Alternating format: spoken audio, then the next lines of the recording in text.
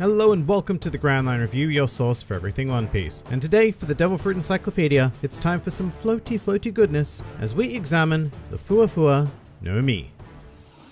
The Fuwa Fuwa no Mi is a paramecia type fruit that allows its user to levitate themselves as well as non-living objects. It was consumed in the series by a certain Golden Lion Shiki, who is best known as the primary antagonist for the One Piece film Strong World. So a few of you may be asking why I'm covering a non-canon fruit here in the encyclopedia, and well, it's because, in case you're not aware, Shiki is well and truly canon, having been a primary focus of Chapter 0, as well as having been name-dropped multiple times in the series during the run of the actual manga. And as such, the Fuwa Fuwa no Mi did not make its first official appearance during an arc, as I would usually state, but rather in the aforementioned Chapter 0. The fruit takes its name from the Japanese onomatopoeia Fuwa Fuwa, which roughly translates to light or airy, and is often referred to things like clouds or something drifting through the air. As a result, both Viz and Funimation went for the straightforward approach this time around, and decided to dub it as the float fruit. So let's jump into this immediately by discussing the word I used in the introduction, levitation. Now this sort of phenomena can take a wide variety of forms and can be saddled with a ton of unique conditions in other media. But this fruit actually has a deeper scientific explanation according to its user in the series. Essentially, Shiki has explained that what the Fuwa Fuwa no Mi allows him to do is to cancel out and generally manipulate the gravity of either himself or an object. However, I should state right now that this is very different from Fujitori's devil fruit, the Zushi no Mi, which allows him to manipulate a more generalized area of gravity. In contrast, the Fuwa Fuwa no Mi allows its user to have more precise control of the gravity surrounding certain objects, which comes with a lot of fantastic advantages as well as some conditions to keep in mind. The first of those conditions being that in order to engage in said manipulation, the user must have touched the object first. So depending on your situation, that's a fairly undesirable condition. However, once it is met, the potential for this fruit is absolutely outrageous, as it would appear that there is no limit to the size or type of object that its user is able to control. So you could do something as simple as levitating a weight, although I guess that would negate the only purpose that weight has in existence, or you could set your sights a little bit bigger and levitate an entire marine battleship.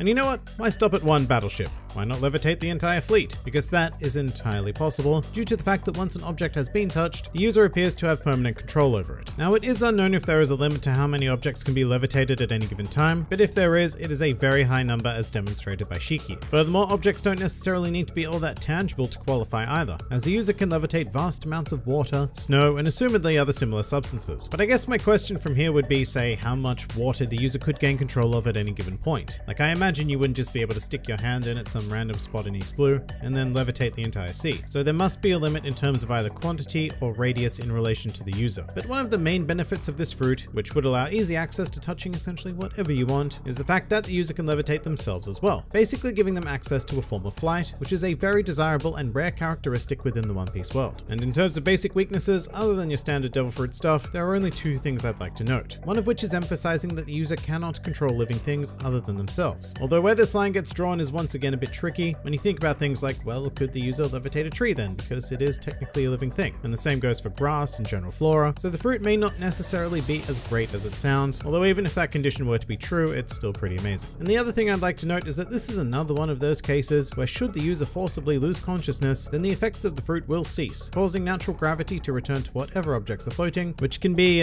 very dangerous under certain circumstances. And to discuss that, let's begin examining Shiki's use of the fruit, because one of his major projects with the Fuwa Fuwa no Mi was the creation of his floating island stronghold named Mervale. Now this incredible feat consists of a collective of extremely large masses of land and water floating comfortably out of sight of enemies. And this usage goes to show the extremes of the Fuwa Fuwa no Mi as they have been presented to us, because not only was Shiki capable of making this happen, but he can also leave the islands and go elsewhere in the world whilst they retain their floaty glory. Now once again, whether or not Shiki needs to remain within a certain radius of his objects is unknown, but even if such a thing does exist, the radius is so apparently large that it becomes fairly inconsequential for most uses of the fruit. However, Shiki's more famed use of the Fuwa Fuwa no Mi has to do with how he invoked its powers to be the very first escapee of the underwater prison Impel Down. Essentially, Shiki cut off his legs to escape his restraints. However, due to the fact that he could more or less fly, they were not required for any form of transport, and so as far as we're aware, he just casually floated his way out of the most secure prison this world has ever seen. And of course, Shiki also wields the fruit quite well in combat, using flight as an advantage to gain a ton of extra maneuverability and whatever objects are around him as weapons to fight against his foe. As for an awakening, it's another odd paramecia here because it kind of already does what awakened paramecias are supposed to do, which is control their environment. Awakening this fruit may involve simple ideas of being able to make things float without the condition of touching them, or that the user could now gain access to levitating living things, which would make the Fuwa Fuwa no Mi pretty berserk in terms of power and versatility, but at the same time, I don't think that the answer would be that simple.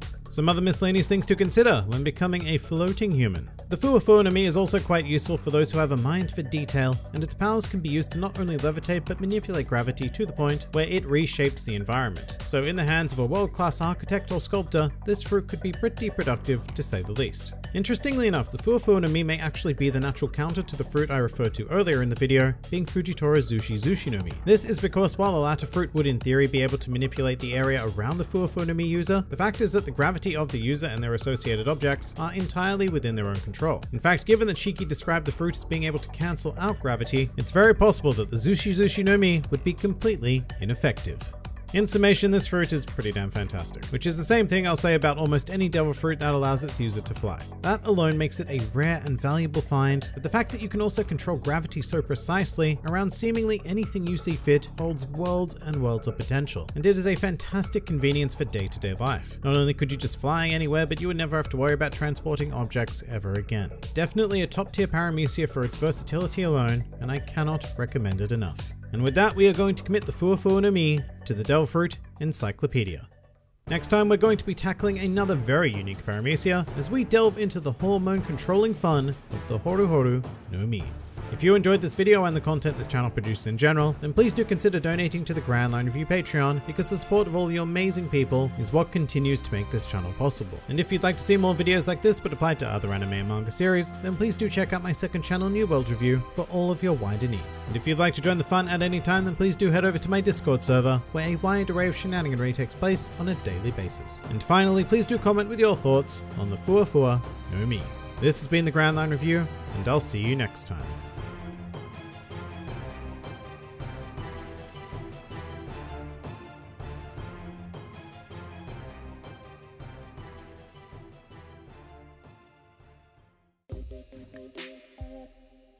Question: how are you doing today? Well, you know, probably about the same as usual. I did some writing, a bit of recording, even some editing, so I feel quite productive actually. How about you? Which anime/One Piece YouTubers do you watch? To be honest, I don't really watch any of them unless there's a huge call for me to check out a video by a particular creator, which I have to say almost never happens. And my reasoning for that is it kind of defeats the purpose of this channel. I mean, I started doing this because there wasn't any One Piece content out there that I wanted to watch, so I just thought I'd make my own. And these days, given the ridiculous amount of hours I spend on One Piece and other anime related videos, when I do get some free time, I usually watch something completely unrelated to this sector of the internet. Why do I exist? Well, I'm pretty sure that you exist to hit that like button and subscribe to this channel as well as the New World Review. And that goes for the rest of you as well. Make sure to always like and always subscribe. To me, that is. Do as you please with everyone else.